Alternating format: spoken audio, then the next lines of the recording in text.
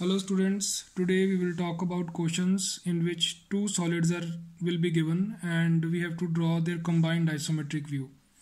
Now you see over here it is written a cube of side 40 mm is resting centrally on top of a rectangular block of length 80, width 60 and height 15. Draw isometric view of both solids. So if you have to solve these type of questions, first of all you have to draw that solid which is lying at the bottom. So in this question, cube is resting on top of a rectangular block. So first of all we have to draw the isometric view of rectangular block. So for that what we need to do, we need to draw a line of around 3 to 4 centimeters and use one dot. From that dot you have to draw two isometric axes, both will be at 30 degree to the horizontal line. So mark two angles 30 degree on both sides. Then use your scale to draw the two isometric axes. This time we have to draw long isometric axis because for rectangular block length is 80 and width is 60. So these are the two isometric axes. Now what we will do, we will draw length 80 mm on right axis and width 60 mm on left axis. So we will use compass for that. So open your compass to 80 millimeters. After that cut 80 millimeters on right axis. Then use 60 millimeters to mark an arc on the left axis. So this is the length of the block, this is the width of the block. Now you see height of the block is given as 15 mm. So what we will do, from these 3 points we will draw the third axis. Third axis, which is isometric axis, is always vertical. So from this particular point we have to draw a vertical line of 15 millimeters, which is the height of the block. So from this point draw 15 mm length, and from this point as well draw 15 mm length. Then from this point 15 mm length. So after that we will join these points.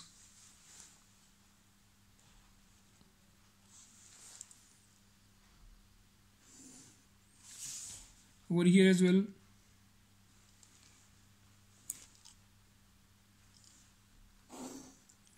Now the front two side faces are ready for rectangular block. We need to create its top face. So how to create? We need this length over here, means 80 mm length at this point. So what we will do, we will measure 80 mm from here and mark from this particular point, mark an arc. Now we need this 60 mm length or width, we can say, over here. So measure this 60 mm width from this point. From this point we have measured this length, this width, and mark from this particular point. So we'll get an intersection over here. So let us join these points. As I said, whenever you have to draw isometric views, draw these views thin at the start. So we are keeping this isometric view also thin. So you see we are ready with the isometric view of rectangular block. Now what we have to do, we have to place cube centrally. Centrally means the center of the base of the cube coincides with the center of top face of rectangular block. So first of all we need to find the center of top face of the rectangular block. So for that what we need to do, mark the midpoints of these sides.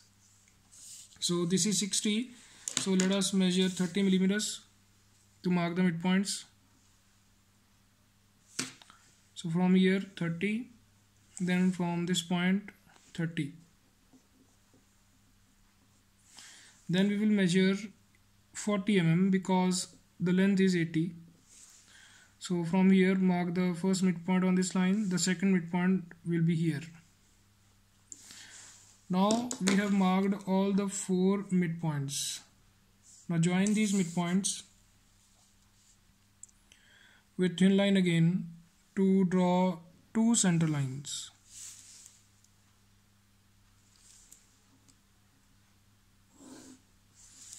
So you see we are able to find the center of the top of the rectangular block, the top face of the rectangular block. Now what we need to do, we need to draw the bottom face of the cube on the top face of the rectangular block first. So over here side of the cube is given as 40. So what we will do, from center we have to mark 20 this side, 20 other side. Side is 40, it means its width is also 40. So from center 20 this side, 20 other side. So what we are doing actually, on this center line we are taking length of the cube, on this center line we are taking width of the cube. As it is a cube, so both length and width are same. So as we have to rest the cube centrally, so from center we are marking half of the dimension of the cube on both sides of this center. So from center 20 this side, from center 20 other side. So from center 20 this side, from center 20 other side. So this we will do with the help of compass. So open compass to 20 millimeters. From center mark 4 arcs. Cut these center lines.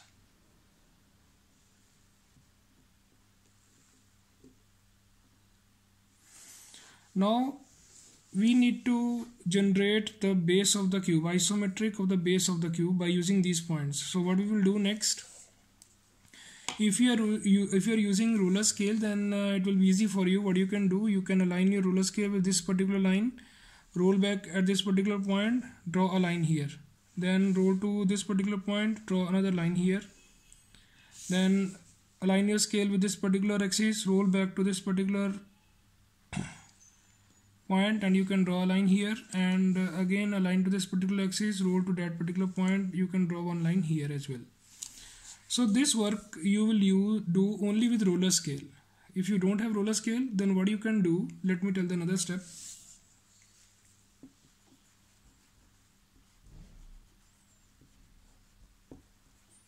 So you can make use of your compass. So we will open compass equal to this distance, which is 20, and we will use this point first. From this point draw one arc on this side, then use this point with 20 mm length only, draw another arc. So we got the corner of the cube. Now use this particular point again with the help of compass, 20, then use this point again with compass, 20. Now use this particular point with the help of compass, 20, then this point, 20. So use these 2 points now. From here 20, from this point again 20. So you see what we have done, we used these 4 points to generate 4 corners of the bottom face of the cube. Now we will join these points with thin lines.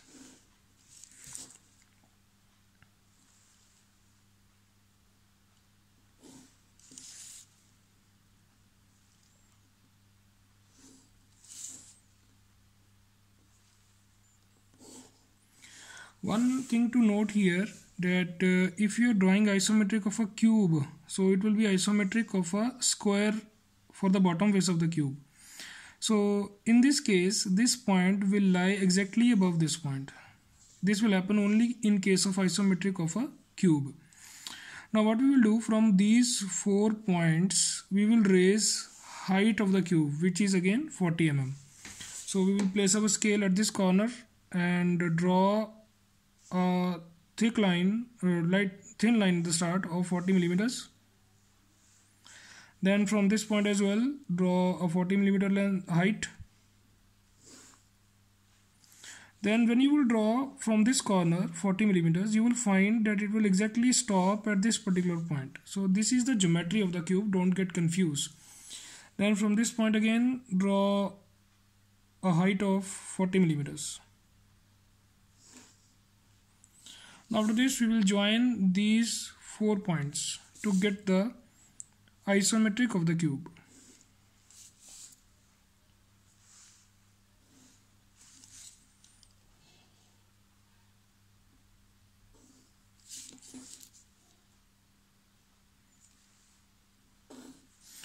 So you see, at the start we kept everything very thin.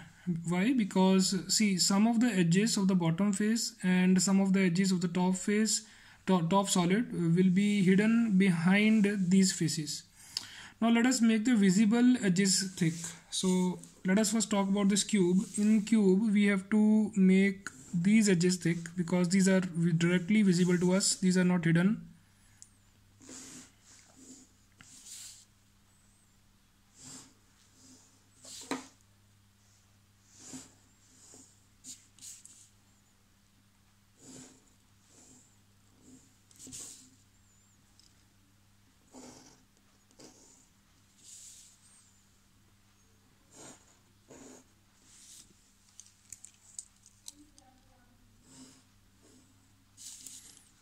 Now you see, we are ready with the isometric of the cube.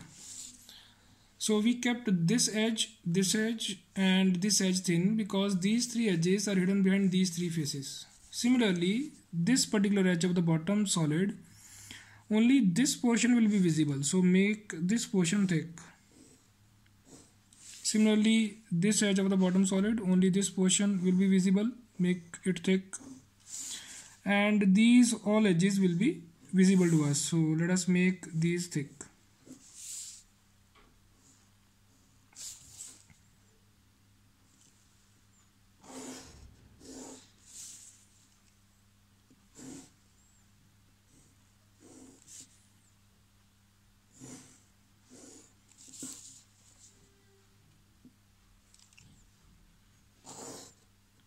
Now you see, we are ready with the isometric of these two solids. This is the final answer. But one thing to note, don't place any dimension inside the drawing. So what I will do, I will erase this particular line and I will place it at the bottom now.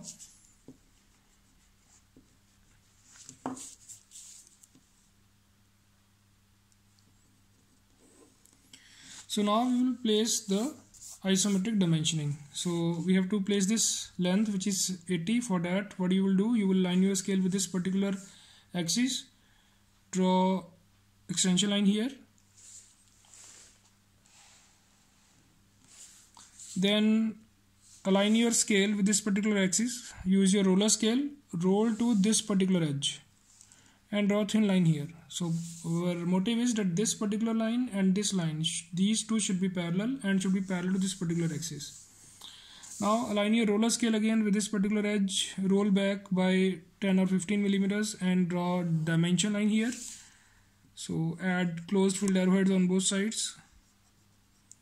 So we will write its dimension, which is 80 millimeters. Then align your scale with this particular axis, 1 millimeter gap, extend it, use roller scale, roll to this particular edge, again draw extension line, align your roller scale with this axis, roll back by 10 or 15 millimeters, draw another line which is dimension line. So this will give us the width of the bottom solid, which is a rectangular block. So let me call it as 60. Now we have to place this height. So what is the correct method? Align your scale with this axis now, 1 millimeter gap, thin line. Align with this axis, 1 millimeter gap, thin line. Now between these two we have to draw a vertical line. So over here we will place closed filled arrowheads. So its height is 15 millimeters. Now we are done with the dimensioning of the bottom solid. So let us place the dimensions of the top solid, which is a cube. So in case of cube, we will just place one dimension.